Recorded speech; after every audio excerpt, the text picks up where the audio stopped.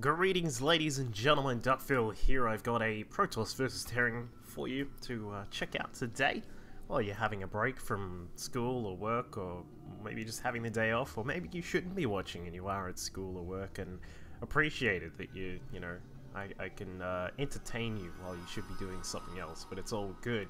We've got our Protoss player up at the top right hand side of Frost here, playing for the XMG crew.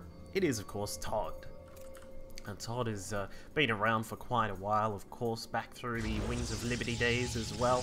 Has recently done a little bit more casting, and I do really like his he sort of adds in that analysis, the sort of the pro player side of the casting, whether it be with Apollo or some Kylaris action going on, normally with the ESL/IM kind of productions as well.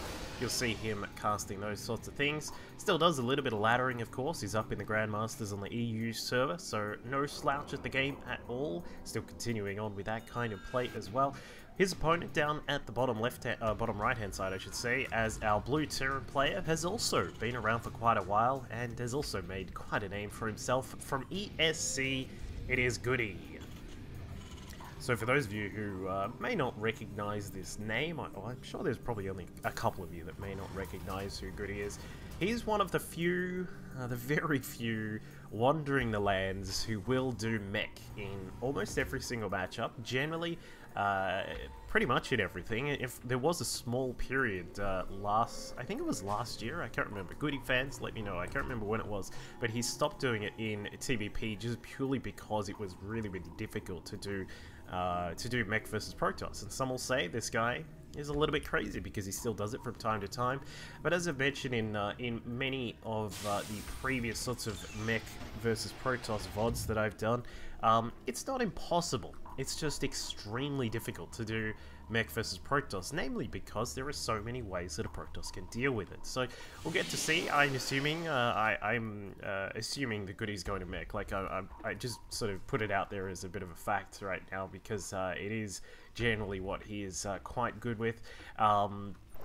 Well, it'll be interesting to see how ToD is going to deal with this. A lot of the time when a Protoss player comes up against a Terran that they are aware of that will do a little bit of mech, then they'll just try and metagame a little bit, building a couple of quick robos right at the start and just cranking out some Immortals, perhaps going straight down the Templar tech path and getting those Archons available early, perhaps even going up to Stargater, just trying to take advantage of Void Rays and going up towards the end game, which generally with mech is going against mech, sorry, is going to look towards the carrier tech. So it's a bit of a mix. You want carriers and Tempest as your general endgame composition, along with a few Templar as well, up against mech. Because as I was saying, it's very hard to do mech, but there are ways to do it, and high quality Terran players will be able to leverage the particular style to their advantage. A lot of the time what you will see, if a Protoss is going heavily into Immortals and Archons and things like that, you'll see the the Terran player go towards the Ghost tech, get some EMPs across the field, and then those Immortals and Archons are basically useless. So you know, there are things you have to be careful of. It's not the immediate pushover all the time that you will see you know, being posted on Team Liquid or on Reddit or something like that, where, you know, sort of the lower tier Protoss players will just say, just build Immortals, they'll win you the game. Because against a good mecha, they won't. But we'll have to see. GoOdy just scouting around right now, just confirming what's going on. We'll see that there is a very basic gateway expansion from his opponent. We've got a Forge also down the back as well. It looks like ToD is going to try and delve into those upgrades as quickly as he can. But for GoOdy, lots of Marines coming out at the start. You may think, whoa, he's getting lots of Marines. You may not be going mech, Duckville. Just calm down a second there, buddy. Put your seatbelt back on.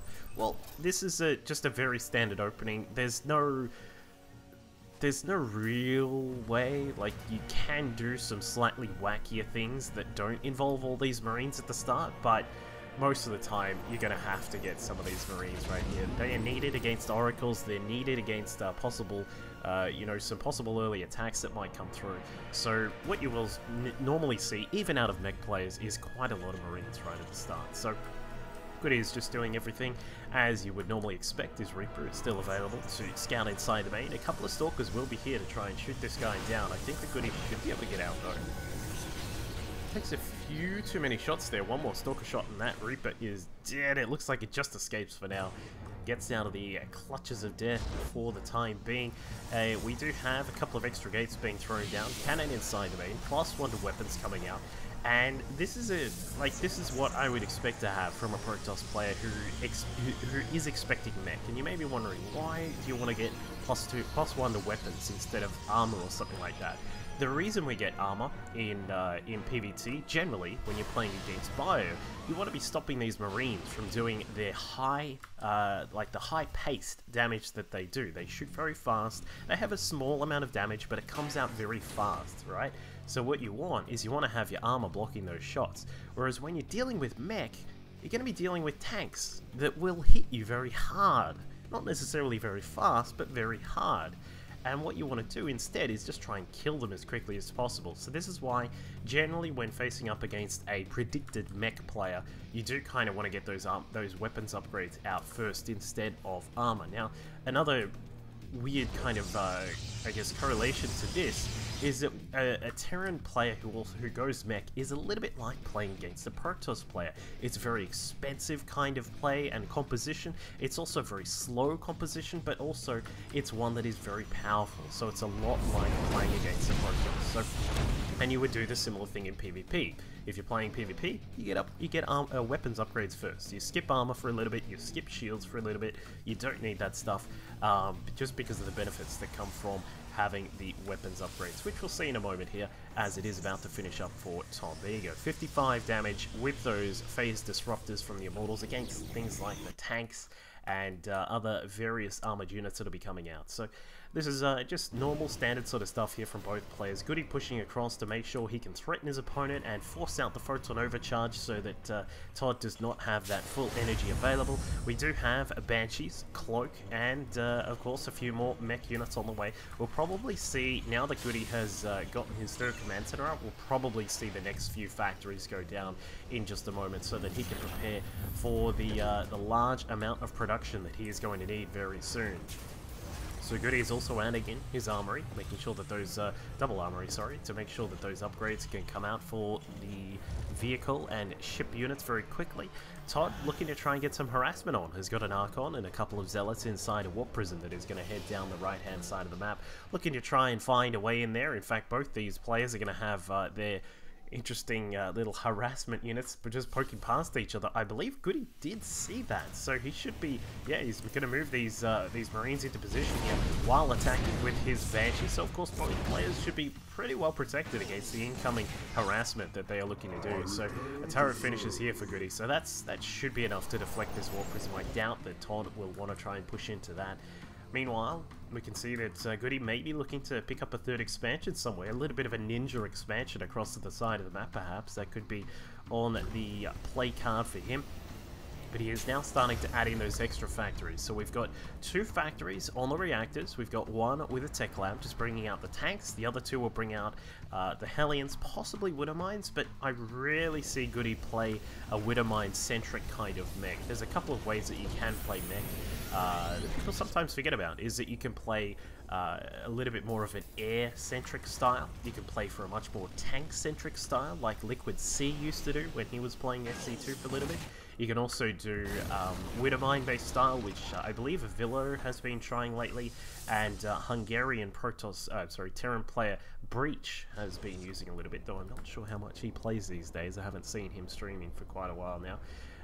But as we can see, GoOdy moving down towards his third base is also setting this one up down in the bottom left-hand side, interestingly right next to the pylon that has been placed there by ToD. ToD really looking to set up these, just a lot of map vision, a lot of presence to be able to warp in units and keep an eye on what his opponent is up to. But he knows that there is mech, and thus he knows that he is able to really get a lot of these Immortals coming out. We've got 3 on the field already, a 4th one is just about to be added in, and Archons are going to be available as well. So for ToD at this stage, he's doing quite a good job of just taking advantage of things that you need to do to get ahead of mech. You need to take expansions quite quickly.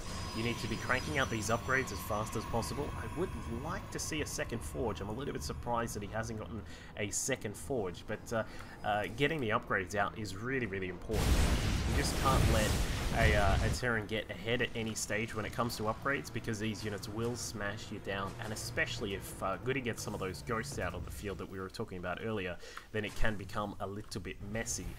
But one thing which I would like to point out, this is actually a little bit different to what you normally see, as a Zealot just pokes into GoOdy's third base, takes down a tank, a couple of SCVs might go down, like you just turn around and punch that Zealot in the face, so I guess that works too, as as there was a tank up on the high ground to protect it. But one quick thing before we get to a little bit more harassment here that I'd like to point out is the 3 starports. This is a little bit different to what you normally see from mech players. They will normally just have the 5 quick factories to get everything out of the ground that they need. But well, before we go on about that, there is quite a large battle going on here. Immortals coming up, the Mothership Core giving them the division, but there are a couple of Banshees here, and the Cloak is going to be able to help them get into this fight. There is no Observer here, and ToD pushing forwards a little bit too far, perhaps, not really expecting the amount of small arms fire that is coming out from GoOdy here, with lots of these Marines, and then of course the Hellions there as well, which do a great amount of damage. But ToD was able to sneak his Warp Prism inside the main base. Lots of Zealots are here. There is an Archon warping in, can still look to warp in some more units as well, and I would expect that is what he is going to do. But GoOdy comes in with some of these Blue Flame Hellions, and Hellbats is looking to clean up this inside the main. Where is the Viking to try and fend off this this Warp Prism, because he needs to get that out of there, and actually away it goes. ToD gets a decent amount of damage. It's not too bad at all, as he looks again to try and push in towards his third base, not really recognizing that there is an extra base down on the bottom left-hand side. But ToD is going to push forwards. This could be a little bit of a dangerous angle. When he moves in here, he could get surrounded, but we'll see what happens as he now pushes forwards. The Hellbats are going to come across to the side. You kind of expect GoOdy to run across this way and try and capture those units inside his grasp, but looks as if ToD is going to be walking back again. This interesting addition of all of these Hellbats and the Hellions is providing a lot of small arms fire. Now, we call it just a small arms because the Immortals don't trigger their hardened shield when they're attacked by Hellions. So it means that they will take a lot of damage a lot quicker here, which is providing GoOdy with a way to deflect these, I suppose, these beefy kind of units that normally will just soak up tank fire and Thor fire and stuff like that. So ToD is on the retreat right now, as I get a message in my phone.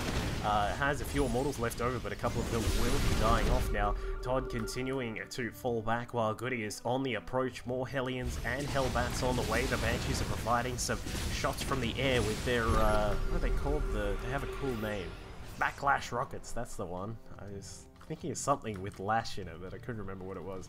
But as you can see, GoOdy now pushing forwards, looking to establish a position here. This is a really good spot, but only has a few tanks. If he's able to set up a few more tanks here, then he could put himself in a good spot. Needs to be careful. There are a few Phoenix out in the air as well, looking to get some lifting going on here.